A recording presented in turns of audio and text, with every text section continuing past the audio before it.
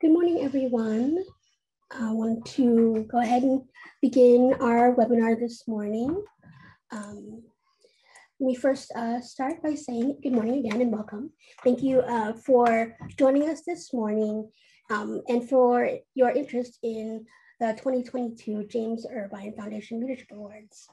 My name, for those who don't know me, is Cindy Downing. I'm a program officer at the Irvine Foundation. I work out of our SF office.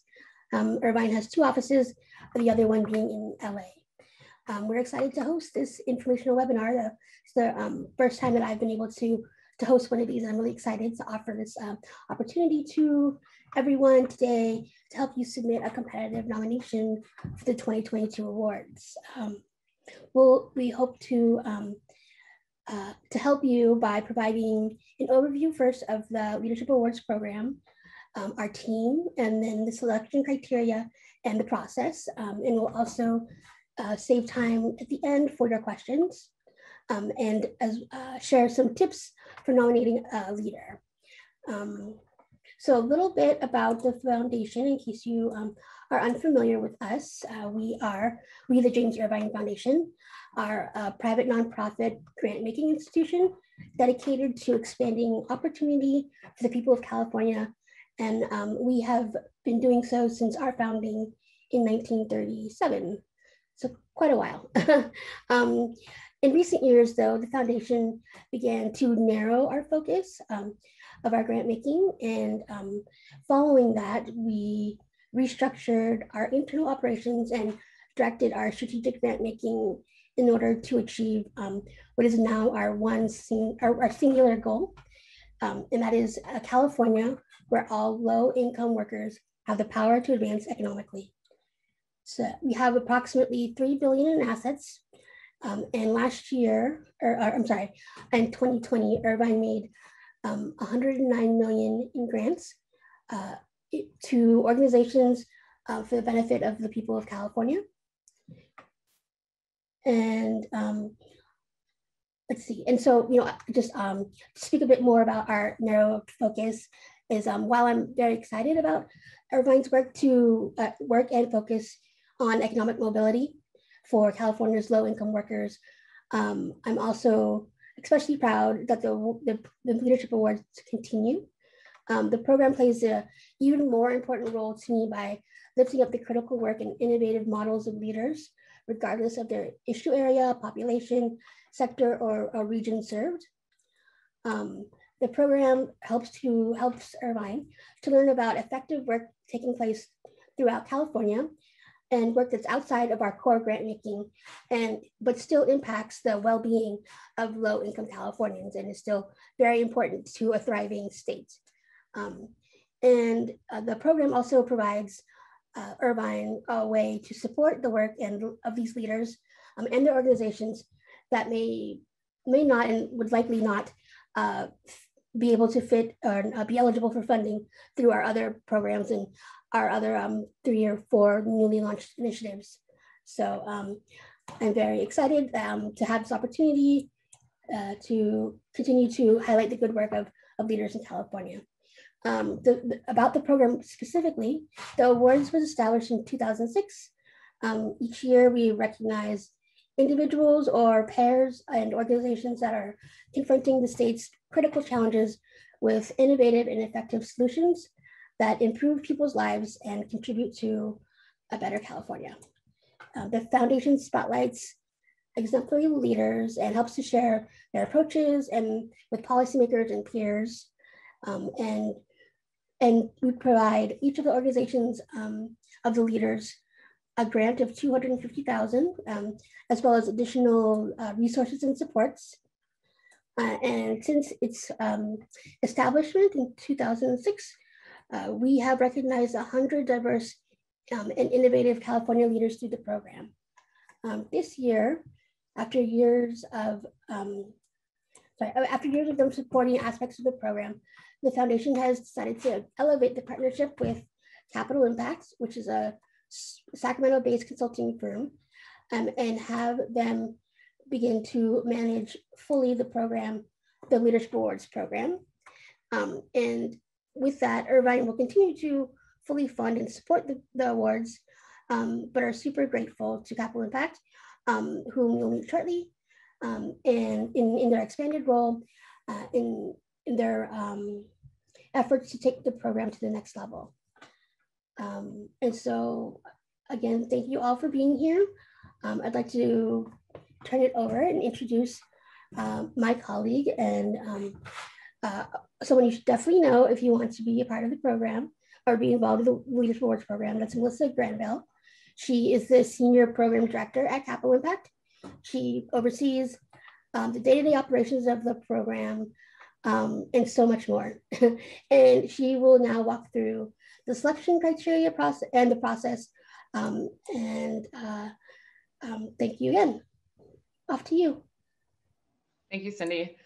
Capital Impact is honored to support the Leadership Awards program. I actually, in my previous role, nominated a leader for the awards, and while they were not selected, I did learn a lot about the process from the nominators' perspective.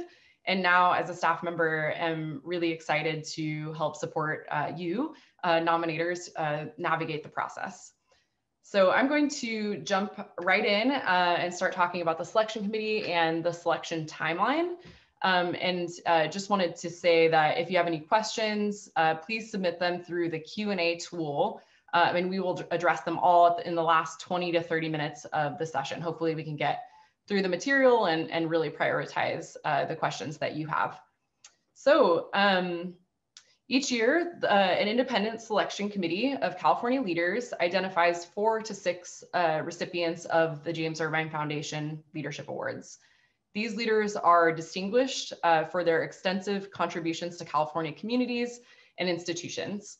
They work in diverse fields and reflect the ethnic and regional diversity of California. So what is the process for selecting these leaders? Next slide, please. As you know, nominations are now open for the 2022 awards, and the process really starts when lovely folks like you submit nominations that reflect the diversity of California's populations and regions. So after the deadline on May 7th, staff will review and advance nominations that are the most aligned with the awards criteria. We will get into those awards criteria a little bit later. In July, the selection committee will select 10 to 12 finalists who are then notified. Between August and October, staff and consultants and an expert in the fields or in the finalist field will meet with the finalists individually to better understand their work and its impact on California. In August, all nominators will be notified about the status of their nomination. So if you were to nominate someone, you would find out in August where you're at in the process. The selection committee will meet again in late October to select the 4 to 6 award recipients, after which we shortly notify all finalists and recipients about that decision. The 4 to 6 finalists will then be announced in February 2022 at a reception in Sacramento. The foundation spotlights these leaders and helps share their approaches with policymakers and peers through one-on-one meetings with policymakers and a floor ceremony. So who is eligible for the to be nominated for a leadership award? Next slide, please. Next slide. So nominated leaders must be residents of California. They can be as Cindy mentioned, they can be an individual or a pair of leaders, and they can work in any sector or field. As Cindy mentioned earlier, there's no preference among issue area, sectors, or regions. Next slide, please.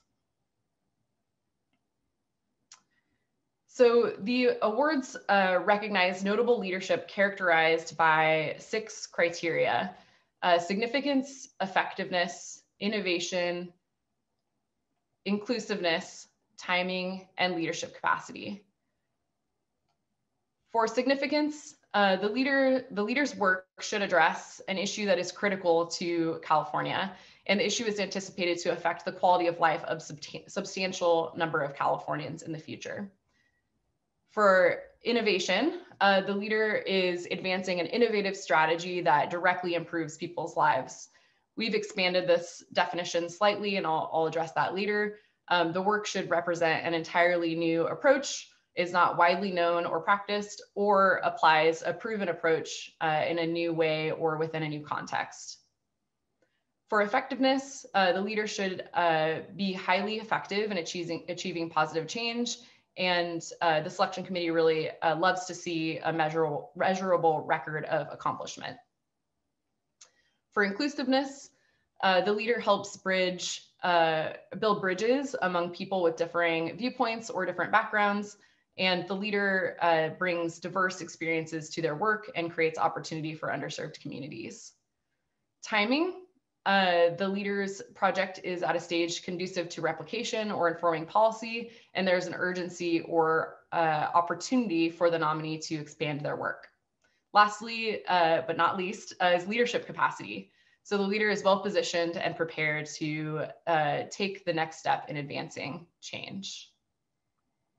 We will dive into these selection criteria a bit more to discuss the nuances and recommendations or tips we might have for nominators. Next slide, please.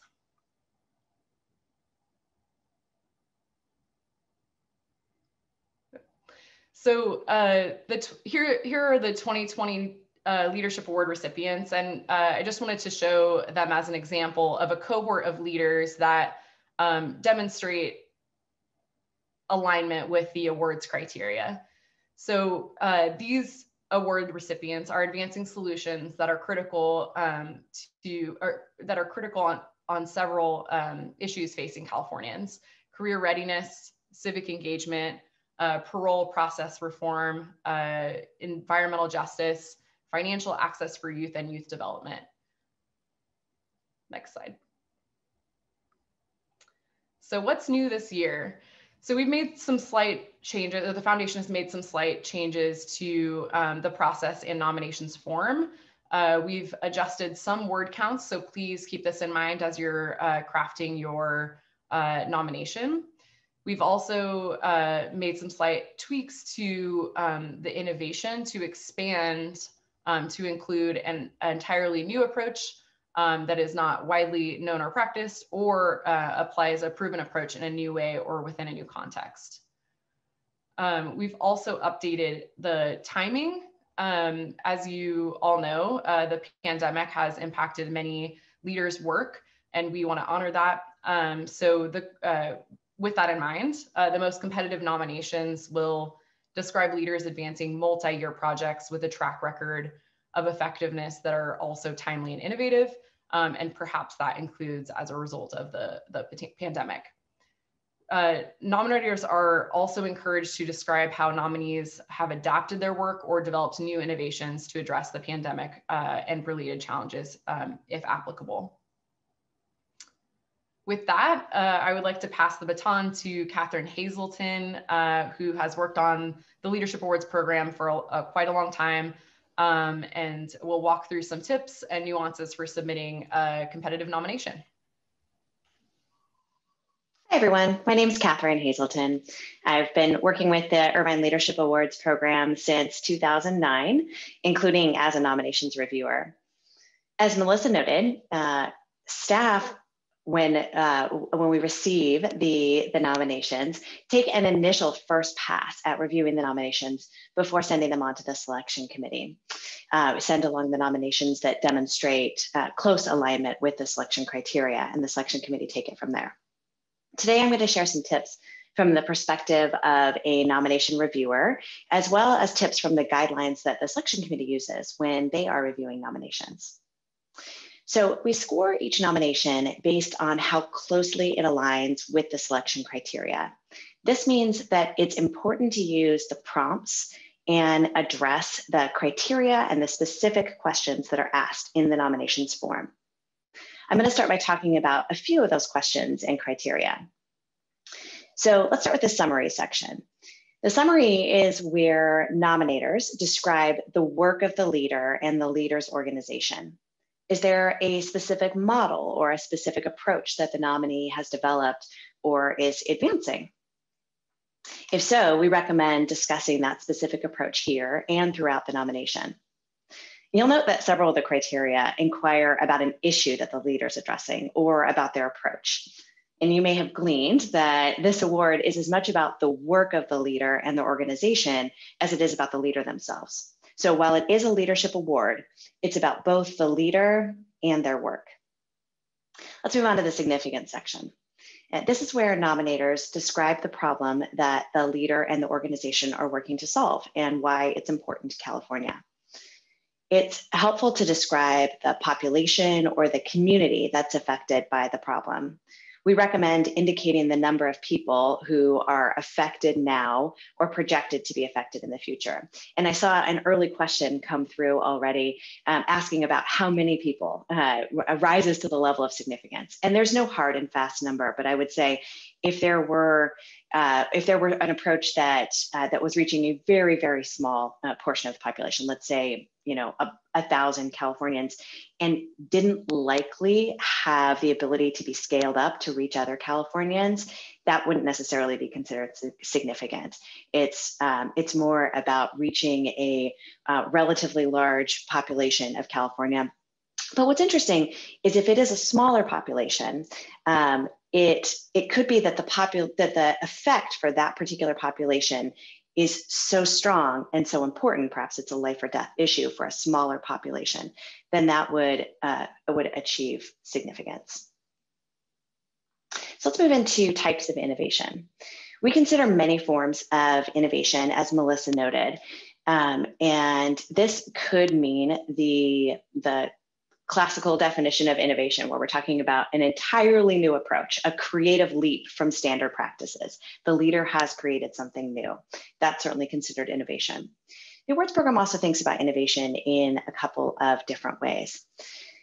For instance, we might think about an approach that is not widely known or practiced in California, but it could be practiced by one or more particular communities. Perhaps it's a traditional approach practiced in a community that is not necessarily well known outside of that community.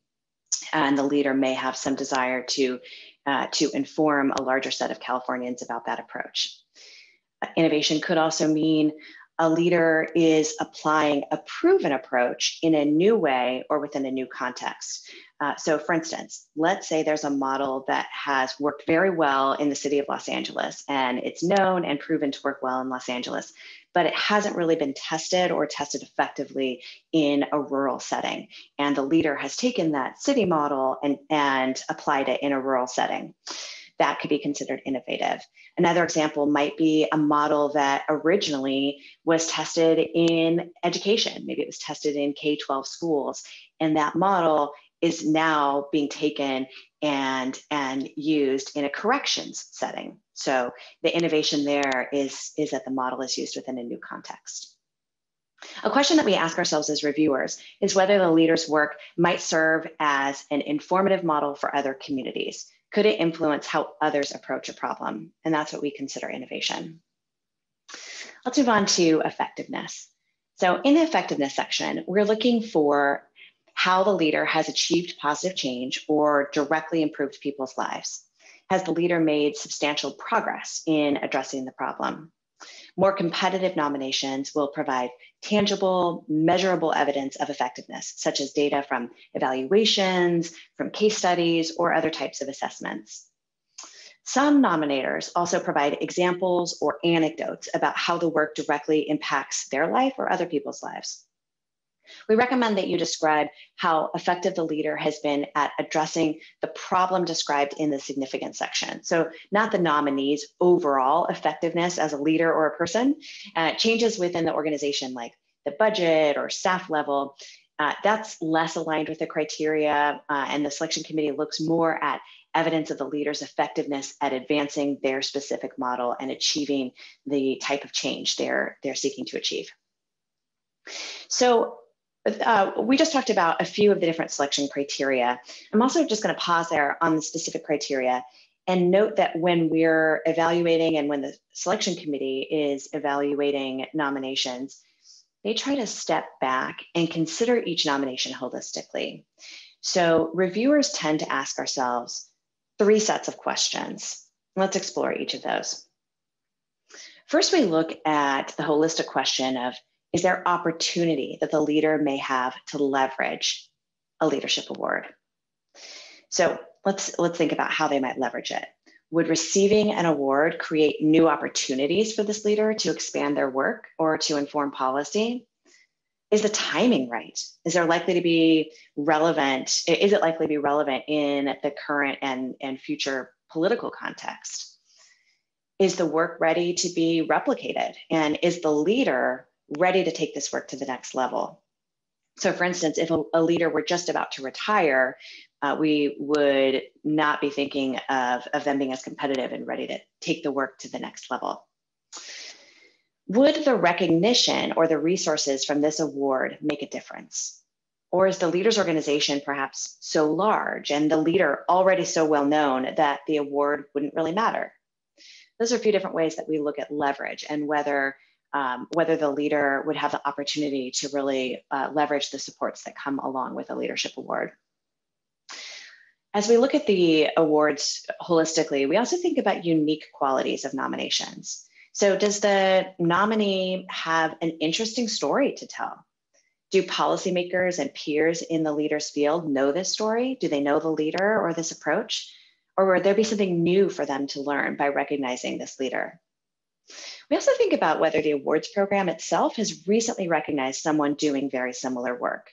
So if you look back at, let's say, that cohort from 2020 that Melissa showed earlier, and you see a leader in that cohort who is doing something very, very similar to the person you're thinking about nominating, I would suggest waiting a couple of years to nominate that person, or thinking about someone else you might want to nominate. As we're looking holistically at the pool, another key issue is diversity. The selection committee is very careful to think about whether each particular nomination diversifies the nomination pool, the finalist pool, the set of leaders that they might be advancing. So we consider a number of different factors as we think about diversity. We think about the issues on which the leaders work. We think about their sector, public sector, private sector, nonprofit. We think about the region in which they work. Of course, we look at the leader's ethnic background and any life experiences that they might bring to their work. So I'm going to address one other question that we hear really frequently from nominators, and that is, who should prepare and submit a nomination? Really, the answer is anyone can nominate.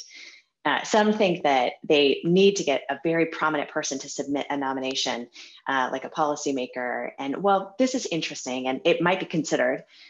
There are a lot of types of nominators who can describe and validate a nominee's work and provide context for why it's important. It doesn't just need to be a prominent person. So the most important factor is that the nominator is well acquainted with the nominee and they can describe the nominee's alignment with the award criteria. Some nominators know the nominee's policy field very well, so they can describe how the nominee's approach is different from their peers. Or they might be able to identify where there's opportunity for expansion and replication because they understand the field. So this might be a policymaker, could be a funder, could be a researcher, or maybe a board member. Other nominators can describe how they personally or community members have been affected by the nominee's work. So this could be a client or another community leader who has observed the nominee in action. It's required that the nominator be someone other than the nominee or a family member, and preferably not employed by the nominee. I'm going to stop here for now and turn the conversation back over to Melissa so she can open and invite questions. Thanks, everyone. Thank you, Catherine. So we have a couple of questions that are already queued up, but if you have heard anything so far that sparked any questions, feel free to add them in the Q&A and we'll address them live. So I'll read them out and then we will respond to them. So our first question is, can there be multiple nominations submitted for the same leader? And Catherine, I'd welcome your kind of thoughts on this. So we recommend that a leader have only one nomination in the pool, because ultimately when the nominations go to the selection committee, we are most likely to only advance one nomination. And we might not choose the right one. So we recommend that a nominator have only one nomination. If two nominators want to nominate the same person, they can submit a joint nomination. We would recommend that approach. Now, obviously, nominators aren't always involved in their nominations, or nominees aren't always involved in their nominations, and they may not be aware that multiple people are, and the nominators might not be aware that multiple people are nominating the same person. So no one, of course, is disqualified because they've received multiple nominations, but we may select only one of those nominations to advance to the selection committee. Thank you. Okay. Another question we have is, how can we describe the population affected by our work if the issue we work on affects all Californians? Do you want to also take this one, Catherine? Sure. So I think it's fair to say it affects all Californians. There may also be cases in which one can state particular Californians that may be affected. So let's say the issue is about air quality, and obviously all Californians breathe air and would be affected by air quality. There might be particular Californians that are more affected, either because of health conditions or because of regions in which they live, where they suffer greater air quality problems. So it's okay to say that everyone would be affected, but if there are ways that you can highlight or elevate particular populations that that might have an even greater impact, we would welcome that. Great, thank you. So the next question is, if the leader's issue area, e.g. homelessness, was awarded in 2019, but the model and population are different, would you still recommend waiting? So I'll take this question, but Cindy and Catherine, feel free to chime in. Homelessness is a very timely issue for the state of California. And so if you have a strong nomination in that arena, I would not necessarily wait. And I think just making sure that you, pay attention to the criteria and, move forward with your nomination. I think there have been many times when when the selection committee selects the same issue area in several years. So is there anything that I missed, Cindy or Catherine, there? I think you got that just right. It's obviously a critical issue, and we just would not want to necessarily be elevating a model that is very, very similar to how it was recently, to another model that was recently elevated by the awards, but certainly would welcome nominations related to homelessness or other issues that have been recognized in the last couple of years. And I think I also appreciate that question, in that it reminds me that it's helpful that when beginning to think through your nomination, or think through whom you might want to nominate, to visit the website and look at who's been recently recognized and what work they've done, to really make sure that your nomination and your leader stands apart in some way, and that your nomination speaks to that directly. Will be really important in having it be most competitive. Thank you. This question I'm actually going to have Cindy field. So are there specific criteria for how the awarded funds can be used?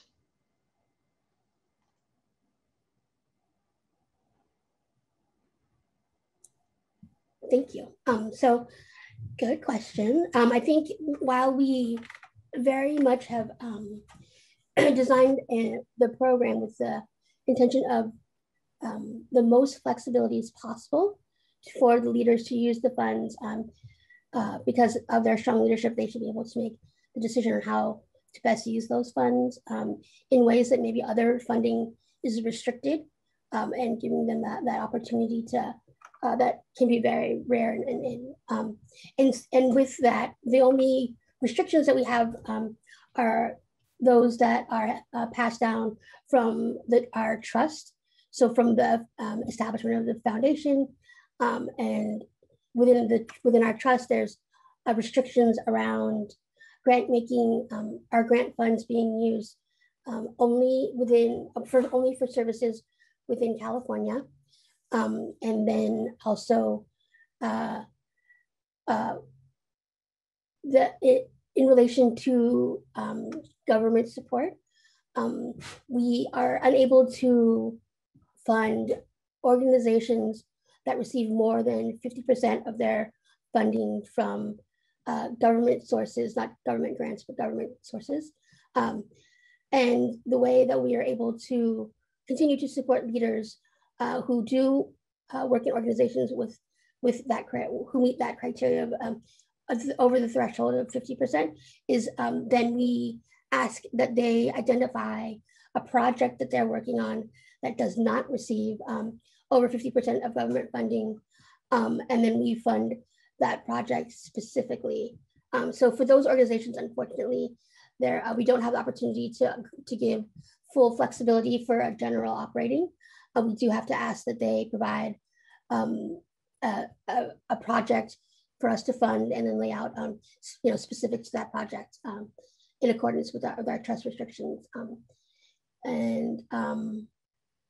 I believe that's the one that stands out the most in my mind. I'll have to check to see if there's anything else, but those are the two that are definitely important. And also, it goes without saying that the funding goes to the leaders' organization, so we don't fund individuals. And we have to, and with pairs, we'd have to, the pairs would have to decide which organization would receive the grant funds. So that would be between a decision for that team to make, and then we would just follow their direction.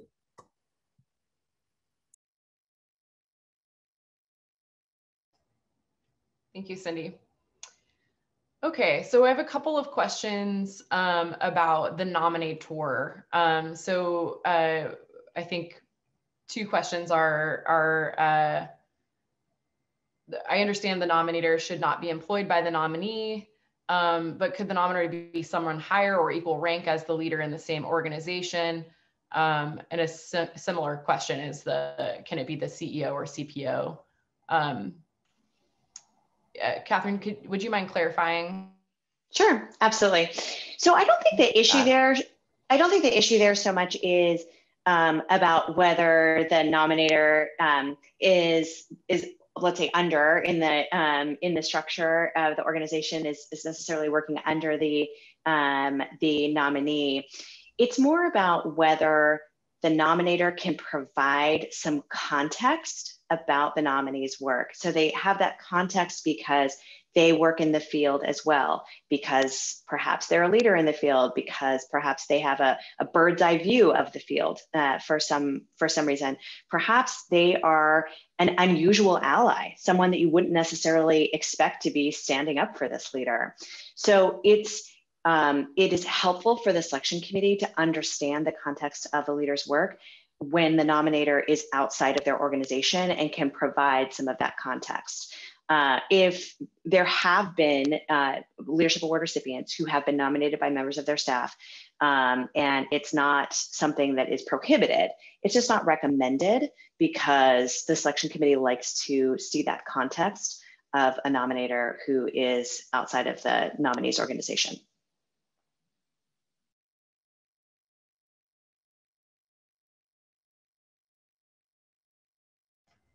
Thank you. Kind of in a similar vein, can a pair of nominees be from the same organization? So for example, could it be the executive director and a program officer?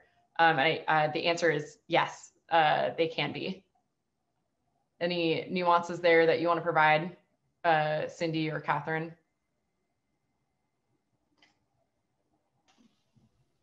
I would add that that not only can they both be part of the same organization, and often they are, but there can be other configurations. So perhaps there is a leader who originated the organization or originated the approach and now serves on the board and in an emeritus role with the organization, and they're paired with the leader who is currently perhaps the executive director and implementing the model that the founder had created. We've seen those types of pairings in the past. We've also seen where clients who are highly involved, clients who become staff, are highly involved in the model, and they're paired with perhaps the executive director. So there are all sorts of configurations that work there, as well as leaders from two different organizations. Thank you. So we've mentioned that that the nominees should be a California resident. One of the questions we got is, can you nominate a leader whose organization holds the 501c3 in another state? The leadership and work they are doing is in California or for California residents, but it just happens to be held in another state. Catherine, do you want to field this? Actually, I'll defer to Cindy on that. Okay.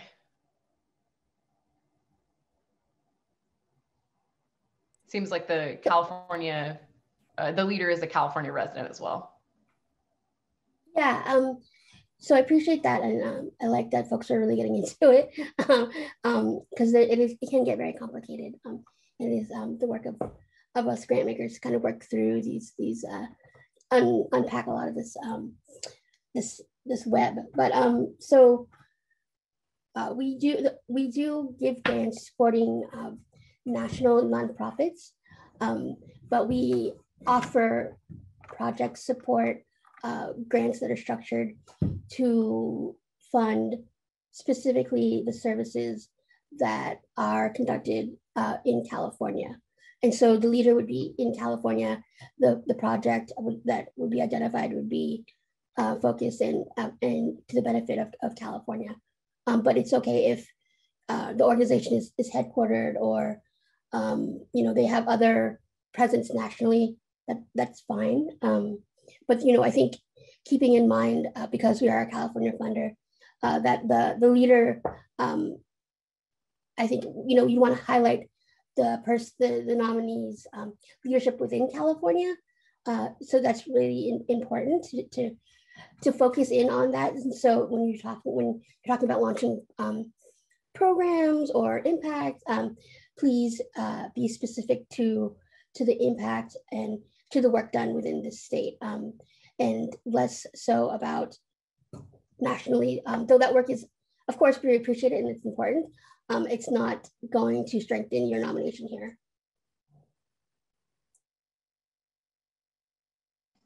Thank you, Cindy. I'm gonna keep you on the spot.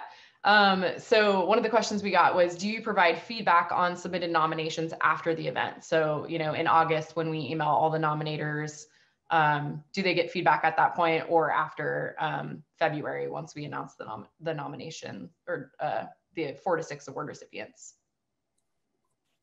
Unfortunately, we don't have the ability to give feedback to each nominator.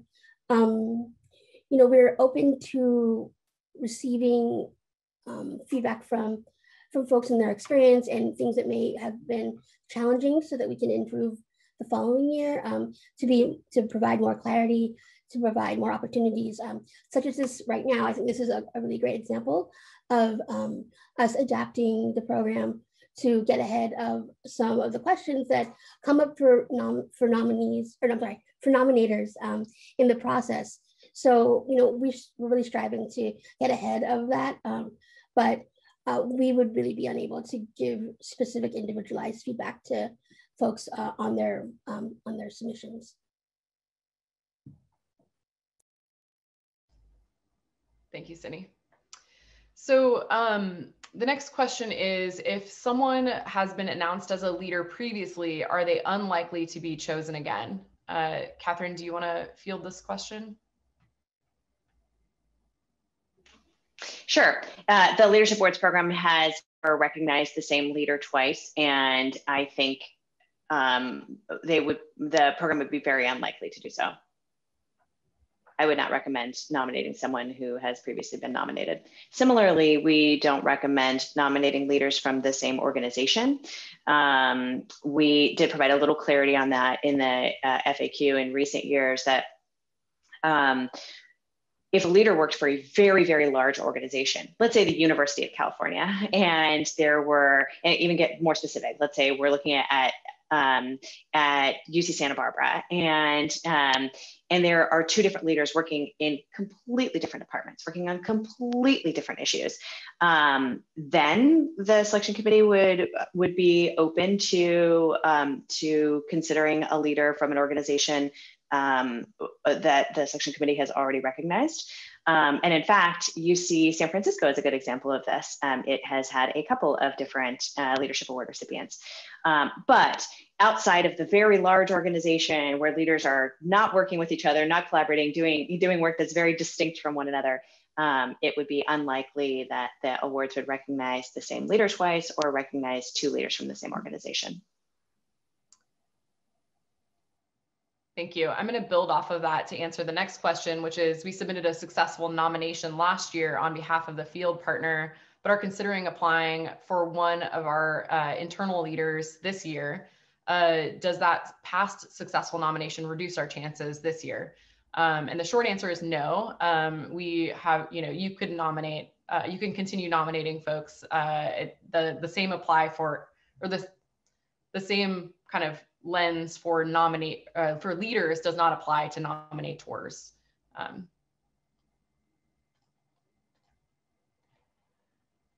Okay.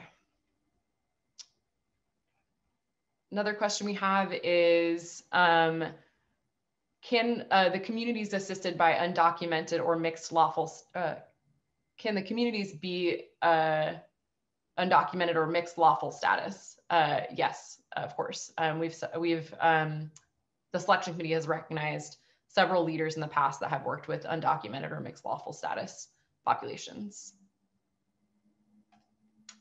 Okay. We have a couple of questions, Cindy, related to the funds, how the funds can be used. I'll kind of answer or ask both of these questions. Is there a cap on indirect costs charged by a university?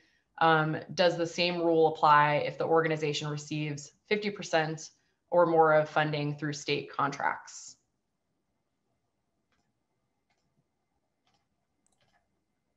Thanks. So let me get, sorry, let me just look at those again. So as far as the state contract, if it's my understanding is if the relationship with the state is a fee for service, as you are a contractor and they're a customer, that should be fine. I believe that's exempt. It's a different kind of relationship as opposed to over 50% of grant funding, or different kinds of public entities grant funding. That's where we get into some tricky waters in being in alignment with our trust. So I mean, I struggle with the question because I think we're able to kind of learn a bit more about the structure of the organization's finances to see what specifically that means as far as being contracted by the state, in what way, and if that does constitute or that constitutes to the 50%, or if it doesn't. And so it's a kind of challenging question to answer generally, but I can give some reassurance that regardless of the organization's relationship and funding, I think it's any of the winners or any of the recipients in the past who've had funding from the government and had some hesitance or we've been able to work that through. We've been able to work that out with them and find a way so they can still receive funding, find a way so that they can still get support. And so I wanted to just reassure that once we're able to look at things more individualized, we can answer this question more directly. But at the face of it, it shouldn't count to the 50%. And the second question, I'm sorry, was around feedback. I'm sorry.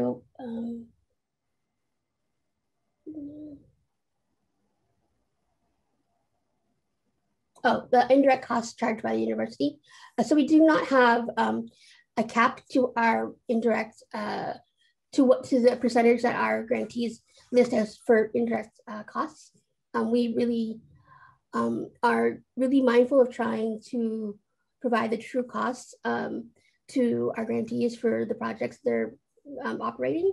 And we understand that oftentimes they don't have any influence on the rate that their university partners or their university requires for indirect. And so that there is not a cap. Okay, thank you, Cindy. So the next question we have is how many nominations are submitted? So in previous years, we've received hundreds of nominations, and I think we plan to or imagine that we would still receive hundreds of nominations this year, or we would expect to. Next question is, in the application, does the nominator get to share their context to the leader and their knowledge of the field? Yes, absolutely. There are many areas in which you could do this as a nominator. One is the leadership capacity, especially using your kind of expertise in the field and your understanding of the leader and crafting a response in that section that can provide your perspective. Catherine, Cindy, do you have anything else to add there? Yeah, I would just build on that. While we don't ask a specific question about what the nominator's context is in the role, it's something that you can weave into a number of different questions. Another one that stands out for me is in the timing of recognition section, where that's opportunity where you can really talk about what the field is open to at this point. So it might be what policymakers are interested in right now. It might be what their peers in the field are interested in. And if that's context that you have, perhaps because you also work in that field, that's a great place to talk about it. Innovation is another place where you can lend your context, where you can say, look, no one else in our field does this, or others in our field do it this way, this leader does it this other way. I would not recommend that a nominator spend a lot of time talking about themselves and their own work, but they can reference back to it and rely on it and say, I can validate this work. I definitely agree, and just wanted to put in an additional, thought of being mindful of the word count as far as choosing what to highlight and what to focus on in your responses. If it's critical that, or if it really, really drives the point home to discuss, to talk about how you relate to the nominee and to do some context setting, that's fine, that's great.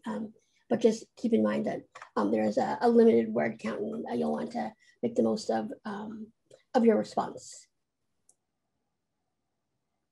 Thank you. Next question we have is, and we have about 9 minutes, so I think we'll probably take a couple more questions and then we'll wrap up.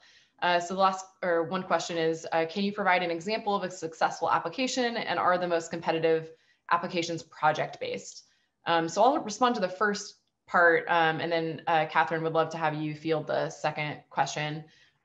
We won't provide an example of a successful application. However, we would suggest that you review all of the award recipients that have, the people who have received the award, to understand just how they have defined or discussed their innovation, effectiveness, et cetera. Catherine? Sure. As to the question of whether successful nominations should be project-based, I would say it's really important to have a balance of both the project and the leader. So the selection committee wants to see the specific approach or model or project that the leader and their organization is advancing, but they also want to get a sense of what the leader's role in that is. Did the leader originate the model? Did the leader help to replicate and scale the model? Is the leader bringing their own lived experiences to improving the model? So they want to see, the selection committee wants to see evidence of both a strong project and a leader who is uniquely advancing that work. Okay, thank you. So the next question is a group of board members of a nonprofit considered strong nominators? Catherine, do you want to field that also?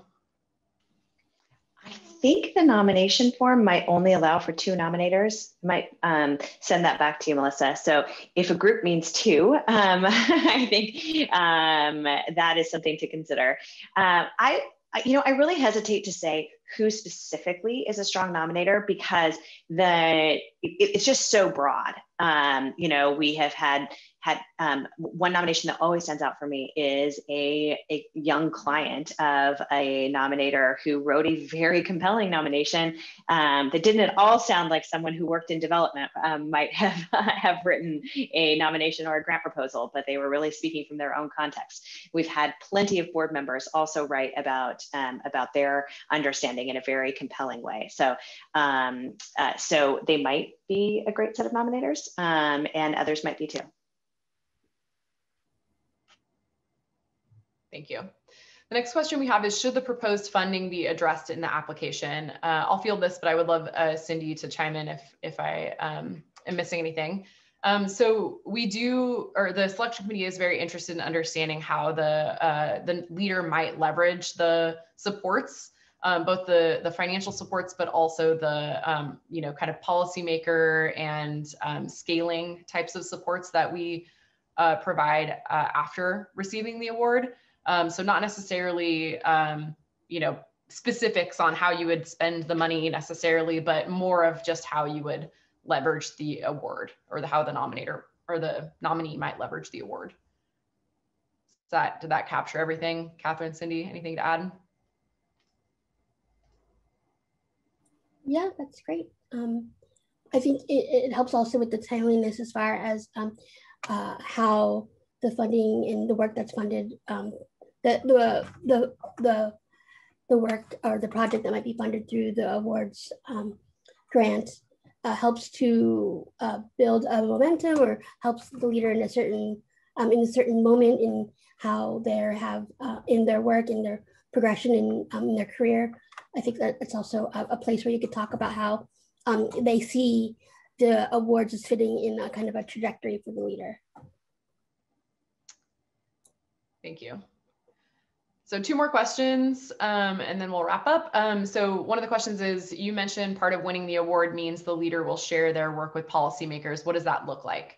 So as a part of receiving the award, we will provide tailored supports to each leader. And I will put it a little asterisk and say that the award recipients in the past have been varied in their expertise in influencing policymakers. And so part of that is working very directly with the leaders and their teams to craft messaging, to establish the right relationships to help them accomplish their goals and help them scale in whatever way makes sense.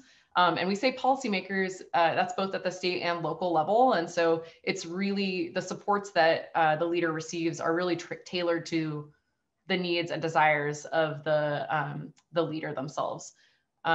So it kind of looks very different for every person.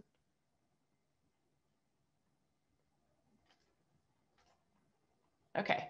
Last question, and then we'll wrap up. Can funds awarded be used towards capital campaigns on a specific project? Cindy, do you want to field that? I believe so. I don't, as long as, I'm pretty sure that as that it's a project I'm trying to think about the different restrictions. I believe that shouldn't be a problem. I don't know that there's so many different ways that our recipients have used their funds, and it feels like there must be a case where we've contributed to, at least in part, a capital campaign. And I don't believe that our trust restrictions has any influence on that particular use. As long, it's already mentioned in the question that it would be a project-based grant, and so there would be some structure around it. But there is no restriction around funding a capital campaign. Thank you. Mm-hmm. Well, with that, I'd like to wrap up and thank everyone for joining us here today. We are going to hit you with a poll here, which is actually our survey. We'd love to hear from you about this event. Was it helpful for you? Are you likely to nominate a leader now? So if you wouldn't mind taking a few minutes just to fill out this poll here that has popped up on your screen, and we will send out an email here in the next day or so with some resources and to help you get started on your nomination. We hope you decide to nominate someone, and we look forward to reading them. So we'll give a few more minutes here for folks to fill out their polls. Well, thanks again for joining us, and we'll go ahead and end the session. Have a great rest of your day. We look forward to reviewing your nominations. Thank you, everyone.